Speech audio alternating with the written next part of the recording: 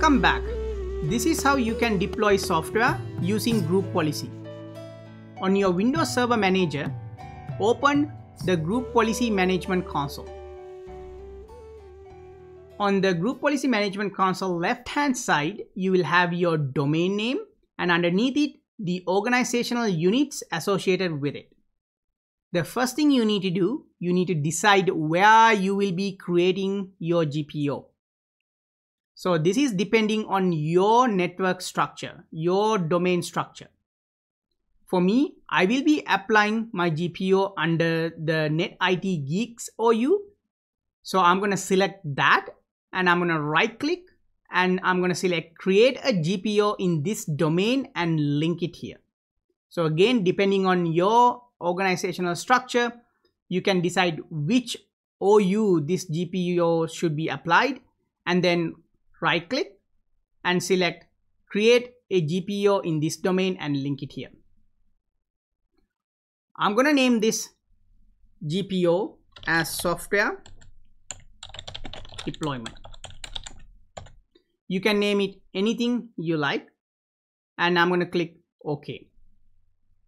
So now I have created a GPO underneath my organizational unit NetIT Geeks. If I select this GPO, it will give me a pop-up saying that any changes that you make to this GPO will apply to anything that is linked underneath it. I'm simply going to click OK here. And under the scope, I see that this GPO is under sanuja.local/netitgeeks because that's the organizational unit that I created this GPO. So let's go ahead and start configuring this GPO. I'm gonna right click on the GPO, select edit, and it will open the group policy management editor. On here, you will see two nodes. Some people call them scopes, but these are officially known as nodes. One node is called computer configuration. The other node is called the user configuration. Under each of these nodes, you have sections underneath it. If you expand policies under group, under the scope computer configuration, you will have software settings. And if you expand the software settings, you will have the section called software installation. Under the user configuration scope, also known as the node, if you expand policies and then if you expand software settings, again you will see the same software installation section right here. We have these two nodes, also known as scope again, because depending on how you apply your GPO, you can either add your software installation push here or here. For me, I'm gonna create this GPO so that I can deploy software to all my computers connected to the domain. So I'm gonna go underneath the computer configuration node and I'm gonna create it right here. But you can also put it to specific user configurations underneath here. But depending on which option you select, certain options within the software installation configurations in here may be available to you and may not be available to you. And I will explain that next. So let's go under the computer configuration node under software installation. On the right hand pane, I'm going to right click, I'm going to select properties. So instead of creating a package right away, I'm just going to go to the properties to give you some information on what kind of properties we have available in here. So under the software installation properties, I have how the package will be pushed to the user. So the options are deploy the software with a dialog box. In other words, when user log into their computer, it'll pop up a dialog box saying, hey, you have a new software that is pushed by the domain, and it'll basically give you some dialog like information. We have publish, which is grayed out, and we have assign and we have advanced. So these are like different ways of how we can push this software. So typically most people use the display the software dialog box or publish. And the reason why publish is grayed out here because we are underneath the computer configuration scope. The publish option, what it does, it add or remove programs of a user, and then user can decide if they want to go ahead and install it. The assign option is basically the software gets installed itself without displaying any dialog boxes to the user, and it will be configured on the computer. And the advanced option have few other options available to you that can be configured for the user's side. And then for the interface for user options, you have basic and maximum, and depending on which one you pick, certain configurations on the user device may change. But if I go into the user configuration scope, software installation section, and right click and select properties, you will notice now I have the publish option available as well. The reason for that is this publish option is basically user specific option because it gives the user the ability to select whether they're going to install that software or not. So see, now I can select the public option. Publish option is available only underneath the user configuration node. But I'll be doing this under the computer configuration node because I want to get the software pushed to every single computer regardless of the user. So I'm going to select that section here. I'm going to right click, and if I go to properties again, I only have these three available. So these are the default options right here. And then if I go to advanced, it has few options that allow you to configure how the software will be installed. For example, under here 32-bit applications on 64-bit platforms, it says make 32-bit x86 software install application available to Windows 64 machines, x64 machines. And I would typically check this thing off because that make it available to the users. Another options that I may select that I highly recommend is uninstall the applications when they fall out of scope of management. What that will do is if you delete this group policy, it will uninstall the software on the client devices because I have this option turned on. If you forget to turn this option on, you can obviously go back and turn it on, and when the GPOs get updated on the client machines, and it will simply take that into consideration. So under advanced, so these are the options available to you. Under file extensions, you have the ability to add certain file extensions to invoke applications when the user open documents.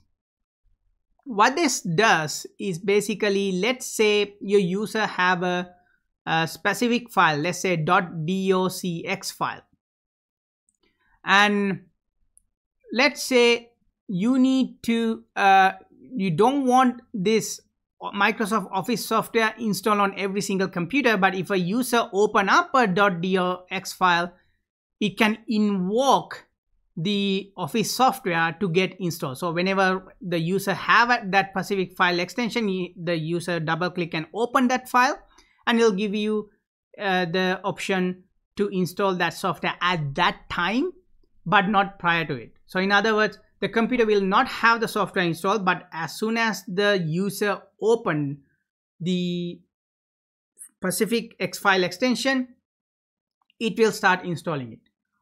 I'll call this an on-demand software installation. So you can add that in here. Then you also have categories that you can create. For example, if you have hundreds of software, or if you have not even 100, 20, 30 software that you need to install on your client machines and you want to keep track of them, I can do that by adding categories. For example, let's say I will call a category called core category. So these are core software that every user will get. And then I will add a, let's say, another category called required. And then let's call another category, let's say special. So I just created 3 categories, but you don't need to create these categories. I will explain how these categories coming into play when we start creating the GPO. But in here under categories tab, you can create separate categories. Now, these are the options that we have, and I can click apply, and this will apply to everything underneath here, underneath the computer configurations node software installation section.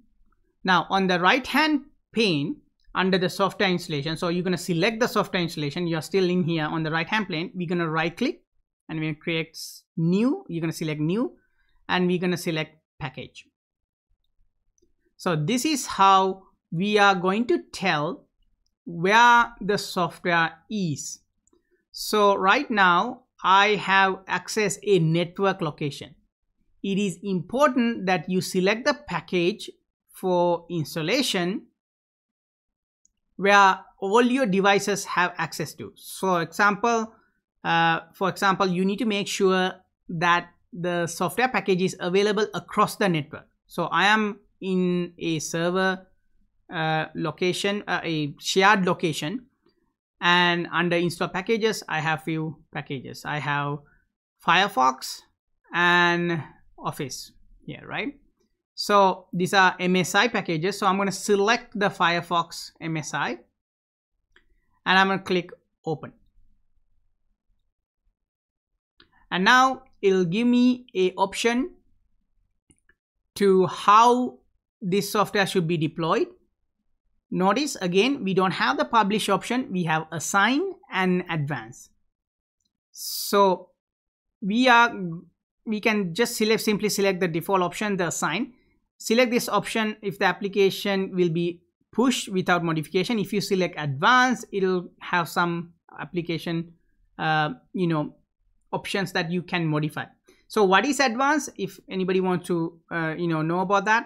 So basically, some software packages may have options such as language selections that you can configure under advanced. For now, I'll simply select assign and I will click OK. And there you go. You have now created a software installation group policy with Microsoft Windows Server that has the Mozilla Firefox that get pushed to all the Windows devices connected to this domain.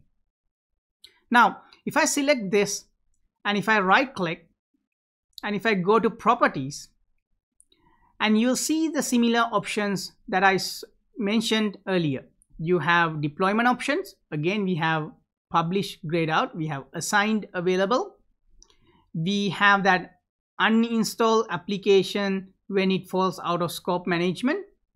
And remember that advanced option when I selected this software a few seconds ago. It's still available underneath the properties right here in the advanced tab. If I click on the advanced tab, I have right here ignore language when deploying package. So that's an advanced option available here. So if you don't want your user to select the language options, you can select this and click OK, and that will get you that option available. So under upgrades, you can add any future upgrades under this tab under here that is associated with Firefox. So for example, let's say if I push this Mozilla Firefox version to all my computers connected to my network. Now an upgrade comes along and I want to add Firefox upgrade. You don't delete this particular deployment, because if you do that, it will uninstall, it may uninstall the software from some of the devices. which get that GPO pushed and updated. So instead, what you do, you basically select that software under here in this GPO, go to properties, and we're going to go to upgrades, and we're going to click add, and then you can simply add your upgrade packages in here. What that will do is it will go ahead and install that upgrade. And remember, under the deployment tab, I have already selected uninstall this application when it falls out of scope of management. So during these upgrades, it will uninstall the older versions and the new version will get installed on your computers. Under categories, you can select what category this should be falls under. So for me, under Mozilla Firefox one, I'm gonna select required. You can select whatever you want. And remember, these categories we created when we went under properties of the software installation. So if I click here, go to properties, under categories, see these are the categories that is actually showing up in the same one in the properties here, right? So that's where I selected where required, because I have created required in properties here. So under categories, under software installation properties. So we have so what I have done with the properties here, I added that category required to this. Under modification, again, there are a few modifications you can customize on certain software. This particular software doesn't have any of those options available, so that's why there is nothing in here. And under security, it tells you who should have access to what. So you can change who should have full control and all the other options under the security settings here. This is just like another Windows server or Windows security options. So I'm going to click apply, I'm going to click OK, and now the software is applied under the group policy, what we call the software development group policy we created here. So we can close this. Now if you go to any connected client machine that is underneath this sanuja.local domain, once that client machine gets into the network, log on or reboots, it should install the Firefox software. So if you have any questions or concerns regarding this particular lab or demonstration, please leave a comment below. Don't forget to thumbs up this video and subscribe to my channel